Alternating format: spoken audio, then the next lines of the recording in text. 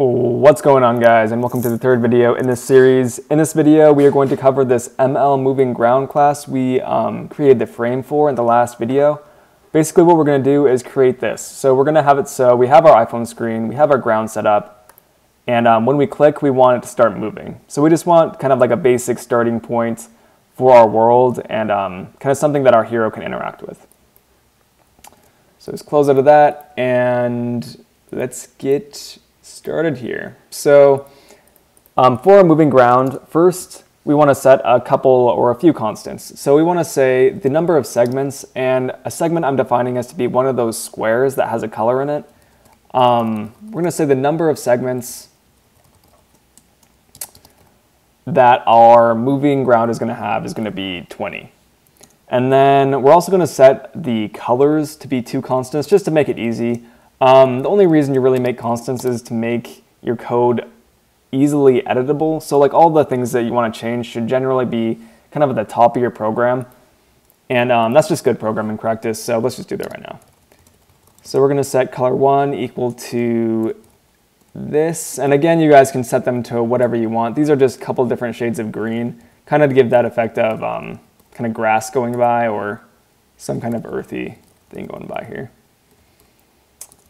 So the alpha there, we're going to say let color 2 equals UI color. This is going to be 120, 255, 195, and 118.0. And yeah, so now we have our few constants that we can use for this initialization we're going to do. So to start, a good thing we can do is we can just call the superclass. So we're going to be calling the SK_sprite node initializer, and by the superclass of this class is going to be SK_sprite node, and I actually forgot to put that in here. So that's a pretty important part. So we're going to say our ML Moving Ground is a subclass of the SK_sprite node framework class.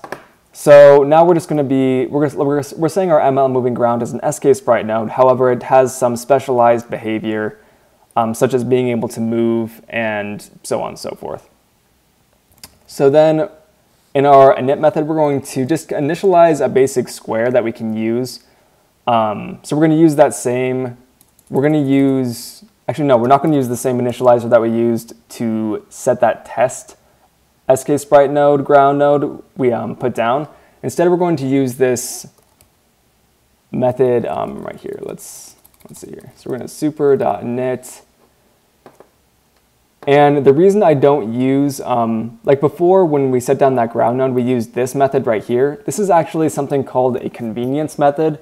It's it's not the actual method that the actual like method within the class that does all the work. So basically what Apple did when they set up their framework is they had this method call this method, which is the main method, which ends up creating your SK_sprite node. But long story short, basically just use this method because this is not a convenience method. This is the actual method that creates our SK_sprite node. For the texture, we can just put nils just to negate that option. For the color, we're going to say UI color dot brown color, just so we can see what it looks like.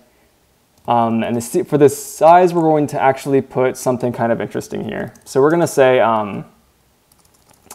CG size make. For the width, we're going to say it's going to be equal to our size dot width. And again, the size I'm getting from right here, the thing that you pass into the initializer, times 2. And the reason that we're going to make the width 2 times the size is so that we can run the ground across the screen, across the entirety of the screen, and then we can kind of teleport it back to its original location, and that kind of gives you that effect that the ground is going by continuously. The height, we're just going to do size.height, and awesome. Now just to, what's given me here? Oh yeah, also quick note, anytime you create an initializer that either overrides or kind of creates a new init method, you have to put this in here just to, basically this initialization method doesn't have the coder method implemented. Basically, but you can just really forget about this. Just put it in there, make sure it's in there.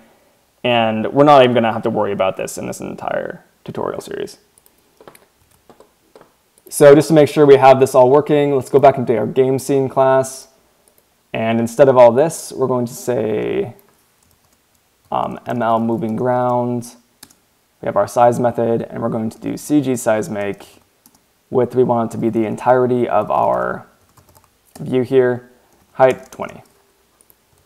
So now if we run this, oh, I have to close out the simulator and my other Xcode open. And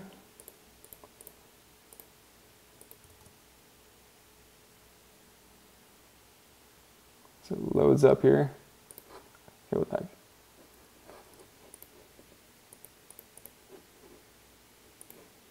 Stop. Okay. And now we are loading up. So